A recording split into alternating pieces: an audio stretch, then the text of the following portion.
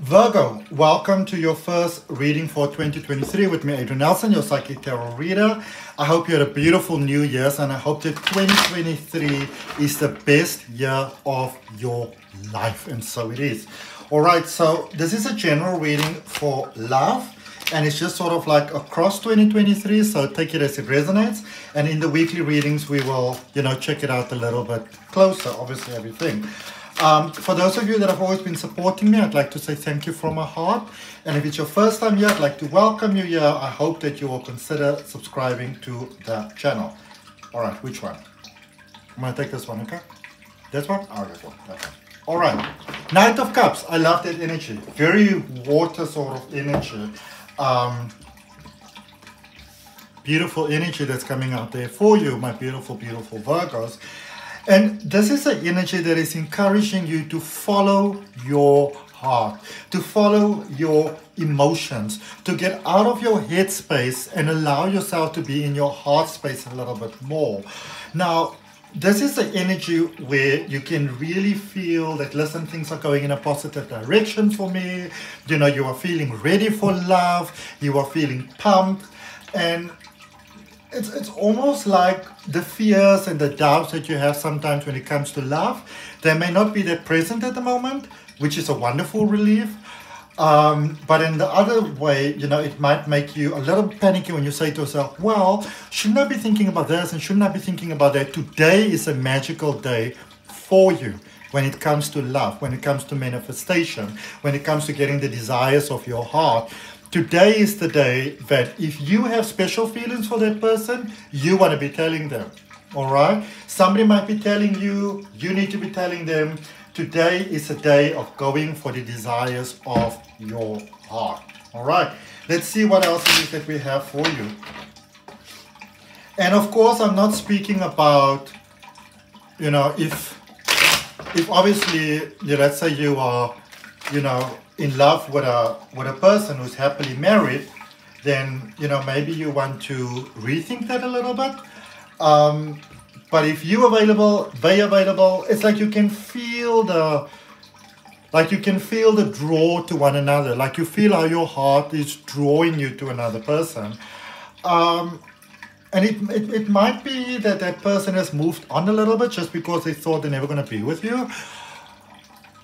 But I'm going to go out on a limb and definitely bet and say that if you let them know how you feel, whoever it is that they're dealing with now, that person better be ready for a goodbye. That sort of thing. Ace of Pentacles, Ten of Swords, and the Death card energy. Beautiful breakthroughs. I love this for you. Beautiful breakthroughs in finances, breakthroughs in jobs. So maybe the thing that was making love challenging for you, Virgo, was you had responsibilities, maybe you had to work really hard, you had to make things work, so there were those sort of challenges, there were things that you needed to take care of. You had to human, and you couldn't almost afford to have yourself thrown around by love and love not working out and that sort of thing. But it's almost like the excuses that you had for why you can't have love, those excuses are going out the door, all right? Going out the back door. Ten of Swords. There's a lot of pain here, there's a lot of pain that has come your way when it comes to love. There might have even been physical abuse, emotional abuse, mental abuse, disrespect, somebody not seeing your value, not honoring your worth, taking you for a ride. There's a lot of that, but the wonderful thing about going through those experiences, and if we don't allow it to harden our hearts, is that when the real deal comes around, you really, really see it for the value that it is, okay?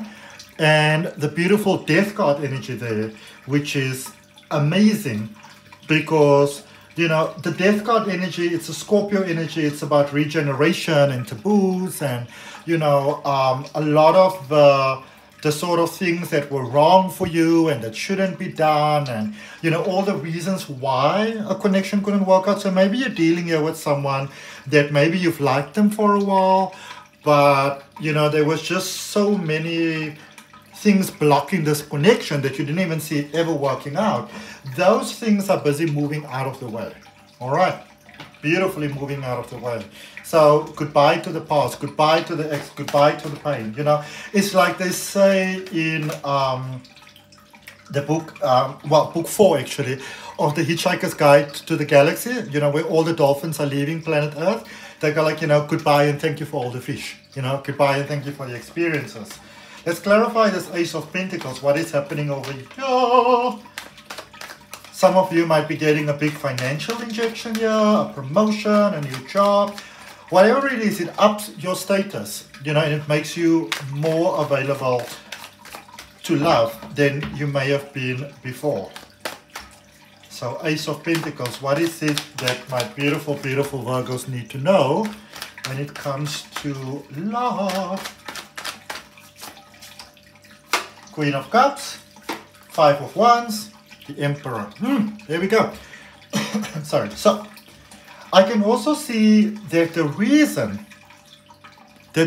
why this happened, this breakthrough in opportunity, this financial breakthrough that gives your soul the opportunity to breathe, is because your focus has changed. Your focus has become different. You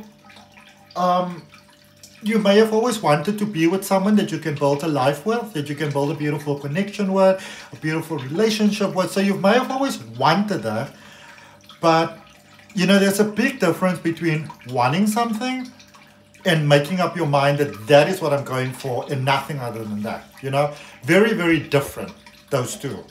And I can see that you became very focused not only on wanting that perfect love, but also becoming the person who is that perfect love. So you really worked on yourself quite a lot. And I see you being in the state of surrender, that if I'm meant to be with that person, then it will happen. And that is what draws them to you. Okay? This is what draws love to you. Are there fears? Hell yes. You know, there are fears, there are concerns. There is that fear, like what if the past repeats itself and that sort of thing. But I don't see that happening. I see you actually seeing the past but not being ruled by the past. Something that a lot of people don't realize is that Virgo has very strong emotions. A lot of people, now I see it a lot when I even look at videos about sort of like Virgo personality and that sort of thing, you know. Everybody says, no, they're these cold motherfuckers and they don't really care about anything and anyone. It's just their way or the highway, which isn't really true. I mean, Virgo is one of the most complacent signs, you know, zodiac signs, and you are probably one of the energies that is most willing to sort of like, you know, sacrifice actually when it comes to a connection. But what I love is that you got to a space that the person, the energy, the value, the worth that you are not prepared to sacrifice is you. So there's a beautiful new start here. There's a beautiful new beginning. There's a powerful beginning in love. It's not just beautiful, it's powerful. All right? It is a space where if you maybe felt before that you have to almost like tone yourself down just a little bit, you know, don't be so extra type of vibe. This is a space in which you can be as extra as you please, and it's even supported. Okay? Let's look at that 10 of Swords. Somebody is regretting that they let you go, hey? Whoever let you go, I'm telling you, they are regretting it. And as you are letting this energy finally go completely, because you're not just the energy of saying goodbye, but as you're finally letting that energy go, they can feel that. And don't be surprised that that person contacts you, texts you, calls you, you know, send you like a video that reminds you of the time together, or, you know, say like, can we try again, or anything like that. And it's interesting because you might be getting the message that you would have wanted to get from this person for a very long time. And now that you are getting it, you're like, nah, a little too late, you know, a little too late. Sorry. Eight of Wands, Hierophant, and the Ace of Pentacles. So we've got the Ace of Pentacles twice, which is fantastic. Really beautiful breakthroughs here for you. This is the one thing that you want to look out for, Virgo. You've got a beautiful, beautiful, beautiful heart. Like, I love my Virgos. You've got a beautiful heart. But just be careful that you don't sort of go into that space where you overcompensate, where another person's life becomes sort of like about you, like your life become about them, that sort of thing, you know? Don't let that happen. The idea is to grow together. You and this person starting something new, starting something beautiful together, all right?